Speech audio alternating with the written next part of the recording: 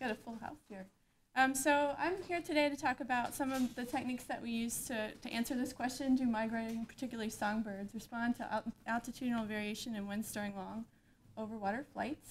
And there's a number of co-authors on this presentation that I'd like to acknowledge, two of which are here, so Gail Bohrer and Mike Ward.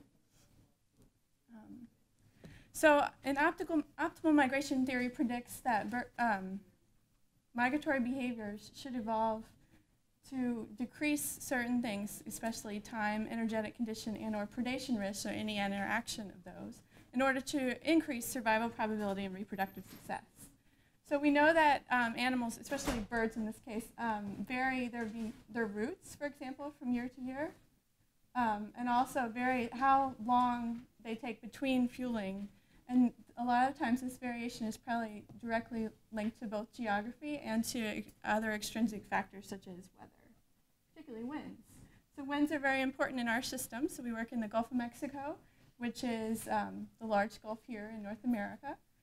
We catch birds here in Fort Morgan, Alabama, and at this point, many of the birds winter down in Central and South America that pass through this point. And so they have the choice at that point to go around the Gulf or to go across the Gulf. And many birds do choose to go across the Gulf at this point. And if they do, the shortest distance is between 950 and 1025 kilometers to the Yucatan Peninsula, our other site. And so in order to make this is a longer than average flight for a lot of these birds. A lot of these birds will only fly during night, and this will take longer than 13 hours to fly. So in order to do this, a lot of them will wait until good tailwinds to reduce their energetic cost of crossing. So in the Gulf of Mexico itself, though, it's in the trade wind zone, so the prevailing winds are actually from the east for most days, which is not favorable if you're going from our site here down to the Yucatan. But a lot of systems move through. This is the peak of tropical weather season, for example. So if a tropical storm is moving through, such as Hurricane Isaac, just kind of rolling through, you see that the winds do change from day to day. And then on some nights, you do get very favorable winds for this crossing. The winds do vary according to altitude, however, so you don't have to just think about latitude and longitudinal changes in wind favorability. You also have to think about it from the altitudinal strat. So this is 3 wind roses, which a wind rose is just a circular histogram of wind directions in this case, and this is showing winds 2, showing that there's variation in altitude. So in the first case, in each case, I'm showing the same number of altitudes. It's just that there's more in one direction, you see less variability. So this is going from 200 meters up to 4 kilometers. So this first night that I'm showing here, there's very little variation. You see the same wind direction whether you're on the ground or if you're 4,000 meters up. Whereas in the middle, you see more. And then here on this last night, you see lots of variation, lots of wind shear. And so if a bird chose to go at one altitude in one night, it might not have favorable winds at that same altitude in a different night. So we do see that birds do respond to these variation in altitudes, and that you'll see with radar, especially that birds, the peak of migration will go up and down depending on where these favorable winds are. So in our system, we actually have radio tagged 6 species, but I'm going to focus on Swainson thrushes for this talk. That's the one that we've tagged the most of, and also we know a lot about their behavior, so it makes them a little bit easier to model, at least initially, for this system. So Swainson thrushes breed up in northern North America in winter, down in Central America, and they also are known to mostly maintain their heading and their airspeed during a single night's flight. So we saw this morning at the keynote that they do change from night to night, their heading slightly, but mostly during a flight they maintain it. So that's important to know for our models, because other birds may compensate for drift more or less than these birds typically do. So we have several hypotheses about how they might minimize energy during flight by selecting different altitudes. One is that since this species doesn't adjust headings or airspeeds, it was actually observed that they might be changing altitudes in order to find these winds that support their preferred direction of movement. And this was seen in Illinois overland. And also that they might avoid turbulence because turbulent areas can, turbulent altitudes can be more energetically costly. And they've seen that with heartbeat studies, that they do actually, when they're in more turbulent layers, their heart rates go up. So we can hypothesize that they do either of these or they do both of these at the same time. They're looking at both kinds of information and choosing altitudes based on that. So the data that we collected to build the models that we use are based on these radio telemetry towers. So these birds are very small. We can't put the little satellite trackers. But we can put radio tags on them. And then we have towers on the Alabama side. So here's Fort Morgan. We have currently 5 towers there. And so these towers have 6 Yagis going in all directions so that when the birds leave, we can get direction so we're not out there hand tracking them all. And then on the Yucatan side, we have 7. And these have slightly different orientation to maximize detection across the whole top of the Yucatan Peninsula. So if birds come in from any direction and come over the Yucatan, we're going to pick them up, basically. The telemetry data that we have basically gives us, instead of millions of points like the last speaker, we get several very distinct bits of information on either side. So on the departure side in Alabama, we get the date and time that they left and the departure track bearing. And on the arrival, we get the date and time and the location, the bearing not quite so much because of the orientation of the antenna. But we also get the flight duration, or the difference between arrival and detection time, or departure time. So the weather data we use is NARR, and so NARR has a resolution of 32 kilometers and 250 meters vertical resolution and a temporal resolution of 3 hours. I do interpolate all these to exact location using an inverse distance formula, which is the same that MoveBank uses in the Env-DATA set. So we actually do get our data through Env-DATA, but most people put in a track and get those annotated. Since we only have 2 locations, but we need the weather in between, we use this alternate website which is available where we can put in a CSV of the times of the locations that we want and then use those to build the model to create the tracks later. So I put in a CSV with the same resolution, 32 kilometers and 3 hours, and then MoveBank actually will interpolate the altitudes to me to 100 meters. So they do the interpolation. That takes a little bit of meteorological knowledge that I don't have, so that helps out a lot.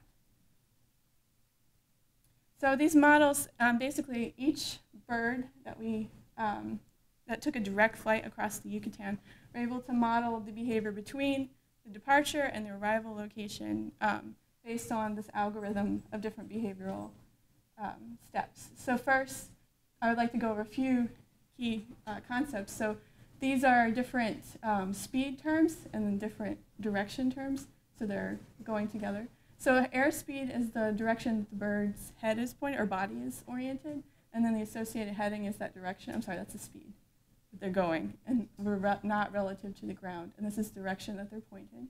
And then wind speed, obviously, is the speed of the wind and the direction that it's going to. And then ground speed is a resultant vector of these two, with the bearing being that. So I use these terms throughout. And so in the model, what I do first is I pick the initial altitude, airspeed, and departure bearing, and those are different parameters that I systematically change throughout the model. And then next step, the bird will retrieve, or the model retrieves the winds, and then I calculate the heading from that. And so the heading, because we know I input the departure direction, we know the wind direction, so we calculate the heading, and that heading remains constant for the whole simulation. And then they're allowed to fly along the loxodrome or run line for 1 hour and then updated their location. And then next they'll search the altitudes for different wind conditions and then pick a new altitude based on different criteria, which I'll go over next. There's different models with different criteria. And then next they'll look at the winds at that new place and that new time, update their bearing, update their location, and basically loop this for the exact amount of time that the bird actually flew over the Gulf. And then once they arrive, or once that amount of time happens, we see where they end up and how close it is to where they actually end up. And if it's within 50 kilometers, then it's considered a matched track. So the parameters that I used were initial altitude varying from 200 to 2,000 meters, and then at subsequent altitudes they're allowed to go up to 4,000 meters, and that was varied at 100 meters.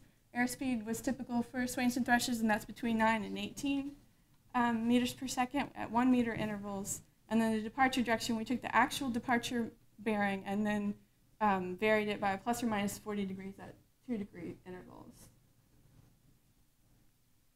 So the first, I said that they search the winds based on different criteria. So we actually have 6 different strategies for searching the wind. And the first is they don't at all. So we run models where the birds are not searching the winds. They just pick an initial departure altitude, and the second one I systematically give them another altitude, and then maintain that altitude for the whole track for the flight duration. And so this is showing an example of one bird's match tracks, just to show you what that kind of looks like. So this particular bird never picked low altitudes for its first time step, but then after that, there were many different altitudes under 2,000 that would work, that would match at the end. And so the next group was, there's two different strategies, one that I call random, the other one that I call turbulence only. And so both of these have an additional parameter, which is search window. So obviously with no response, they're not searching different wind speeds, they're just staying with one. But in the random and turbulence only models, the search window can vary from 200, 500, or 4,000, so the full range. And this is both how far the birds can move and also how far how much information basically they have about the winds. So if a bird is at 500 meters, flying at 500 meters, and has a search window of 200, it could search any of these altitudes and pick the best out of those. If it was 500, it would be a bigger range. And so that basically is how much information birds can have. Oh, sorry. And so in the case of random, this is how far they can move, but they're not actually using any of the information. They're just randomly choosing another altitude. So this is what the tracks would look like if they're moving, but they're not using any information to make those choices. In the turbulence-only models, they're using information about turbulence. So they're only picking altitudes based on whether or not they have the lowest turbulence of these in the search window, not based on wind direction or speed. And then in the last three strategies, so there's 6 in all, there's an additional parameter called favorable winds, in which case the birds pick whether winds are favorable based on 3 criteria. So we don't really know their intended direction, but we have 3 reasonable ones that are parameters. So one is that their heading itself is the direction of movement that they tend to go on. It could be an endogenous direction, and they actually do fit pretty well with what a bird would do in an inland funnel. Or we could say that the bearing is an intended direction if they're compensating for winds. So their head might be pointed one way, but they fully intend to go this way, and that's why they're going that way. Or thirdly, if they're, say, experienced with the system, they may actually be heading for the Yucatan Peninsula. So that's a third possible. In some birds, these are highly correlated, and they're not that different, but in some birds, they are quite different. And so what we do is, in each of these models, favorable winds are selected based on their wind profit, with the intended direction being one of these 3. So how quickly they're going in that direction at each altitude is how the altitudes are selected. So the altitude with the best wind profit is the one that they would pick within that search window, depending on the strategy. So the 3 strategies, the first one is that they pick once. So in the first time set, they pick the best, and then they stick with it. So it's similar to the no response, except they actually are using information to pick the altitude. They're not just being sent anywhere. And then the second one is the winds only. So they're using wind direction and speed as the as the selection. But in this one, in the winds and turbulence, they use the wind direction and speed, but they also choose the one that has the best turbulence. So they find the layer with best turbulence and then pick the best winds within that. So they're using all the information, basically. So if you were a bird that knew where the Yucatan was, had full knowledge of the airspace, and used winds and turbulence, you'd be using a lot of information. I'd be really surprised in order to get to the Yucatan. So sample sizes, we tagged 136 Swainson thrushes. Of those, we were able to get departure bearings from 121. And so of those, 65 of those headed out over water. So here are the departure bearings of all the birds that we were able to get. And so about half of them went over water. And of those, 36 were detected again in the Yucatan, so pretty good return rate. And then of those, 23 of them made direct flights. So a few of those took a week to get to the Yucatan, so we don't know exactly how they got there, but they did get there eventually. And so of these 23, I'm still running models. They're running right now in Montana as we speak, so I do have preliminary results today. And I do invite you, I am giving a talk in September at AOU, so hopefully I'll have a lot more then. But I will show you some preliminary results today. So the 23 direct flight birds are the ones that I'm modeling. I have 8 that I'm talking about today, but eventually all 23 of those will be used to build this model. So if we look at first look at the left here. These are the departure bearings of those 23 birds, and we see most of them are going out over the water towards the southeast or towards the direct south. If we look at winds at different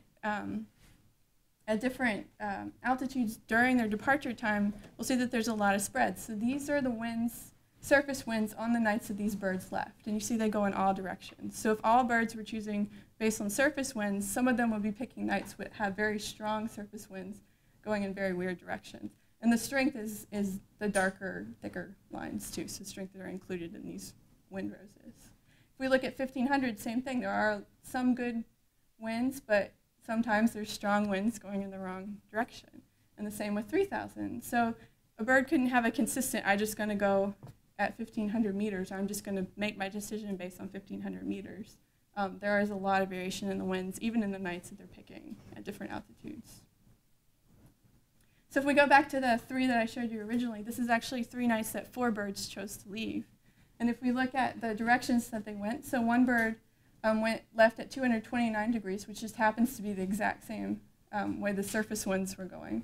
And then the other one went at 192, which was similar to what we see at the 800 to 2,000 meter range. And these winds were going fairly strong that night. And then this middle bird went left at 199 degrees, which is similar to the winds that we see at 1,200 to 1,500. And then at this night, the 206 birds, it's similar to winds at 800. So we do see variation in where they might be if they're going similar altitudes as their directions. Of these 4 birds, only the middle bird was actually redetected in the Yucatan. So here's some preliminary results. This is my pretty pictures. But this is just showing 3 birds that show a lot of the variation that I'm seeing in tracks. So this is the pick once strategy. So these birds only picked winds one time first and stuck with that altitude. So you can see we have some that are really curvy. So this one's it only picked altitude once, but it's getting pushed by the winds more than once laterally. And then we see lots of variation. So I should say these are 3 different individuals in different colors. All their matched tracks. And so we see lots of different variation in the number of matches per individual and also in how much spatial variation is. So this one has a wide range of possible tracks. This one's fairly narrow, and this one is very few, and they're fairly narrow. So there's a lot of variation among individuals, but not so much within individuals. So if we look at the altitude strategies of these matches, so these are the same 3 birds, but a different strategy. So these are birds that pick winds at every single time step, not just initially. We see very different patterns among individuals too. So the top one, these are fairly low, but it has an initial climb and then a gradual descent, which actually fits pretty well with what we'd expect from these birds. The middle one seems to have 2 different possible strategies if this were true, one that's kind of mid-altitude and then one that's fairly low. And then the bottom one actually seems to have a high, middle, and low strategies that work. But already from these models, if these behaviors are what they're doing, we can see areas that those behaviors would not work. We're already able to reduce the solution space in what might and might not work if they were doing these things. If we look at all the models, the matches, this is for the 8 birds. Don't squint too much at this. This is showing that crazy matrix before. And so the proportion of matches, I don't think it says it got cut off, but the proportion of matches per each of these model types. And you'll see, first off, that they're pretty low, so they're all between 0.5% and 1%. So most models that I try don't match, which actually is good. The less matches actually means the more we know about what they're doing, because it has a much smaller solution space. But they vary very little among, so whether they have no response or they're able to use winds and turbulence is the same amount of matches, which is kind of interesting. There are some birds, though, that have strategies that don't have any matches. And so in that case, we can say that bird did not do this for sure. And so you can see the numbers at top indicate that. So in this case, 4 of the 8 birds did not match these particular strategy types. So almost half are not using winds and turbulence at 4,000 meters, so those maximum information strategies. If we look to most of these X's are on the purple, which purple, you can't read this, I know, but the purple is the 4,000 meter strategies, which again, we didn't find very biologically likely, but as a good way to look to see where the best winds are if they did have maximum information. And so of the matches, I still have some work to do. So at the top, these are matches, but obviously this is a crazy, I should have mentioned too, these are already maximized by 50 so you can see them. So they don't go higher than 4 kilometers, which would stay right about here on the scale. So they already look crazy, but this one would be like a roller coaster bird. It would go up and down and up. So I haven't, unless it has a search window like down below, which just looks pretty, this is a search window of 200 compared to 4,000 for the same bird and the same models. And so unless we have a search window that restricts its height, you can have this occasionally that happens, but we can say this probably doesn't actually happen. So I have some work to do on reducing the model space some more based on biology. So one thing we could do is maybe look at, don't just restrict their search window in a kind of artificial way, like 200 meters, but perhaps look at the interaction between uplift and natural climb rates onto particular nights and use that to restrict these tracks instead. So next step, reduce the solution spaces, and then I'm going to test the optimal hypotheses by comparing these matches to near matches and see what the difference are in those parameters. Already it seems to be that the matches have lower airspeeds than the non-matches, so those choices seem to be good energetically in that they can go a little slower if they make those choices. And then also I have lots of ideas for incorporating new behaviors in species. So we have 5 other species. I'd like to incorporate some more sophisticated behavioral rules, and also I'd like to look at, obviously we're just doing nights that they did leave. I'd like to compare nights that they didn't leave and see what the behaviors would look like on those nights, because I think they are definitely making decisions about more consistent nights that they're leaving compared to the nights that they're not. So then we have, this is a team of people that are working on this. So I'd like to thank them and take any questions.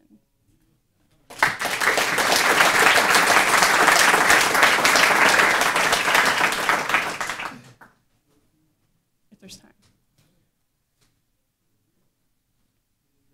Yeah. How often do you find behavioral strategies that would get the birds to Yucatan actually earlier? Is there often an option for them to arrive earlier in Yucatan? Yes, there are. There's quite a few, and I can't tell you offhand the exact. But there's a lot. If they do just slightly faster airspeeds, but had similar decisions, a lot of them do send up quite. So it doesn't seem like they're quite always making optimal decisions, because they could get there much faster if they had picked different altitudes. So part of that might be having to do with the search window that they're actually able to use versus what I'm allowing them to use. But yeah, if they go faster, they could get there a lot faster. But again, you might ask if they could go faster, that might not be the best choice for them too, because they would have to change their airspeed more than the winds are not changing. So, yeah.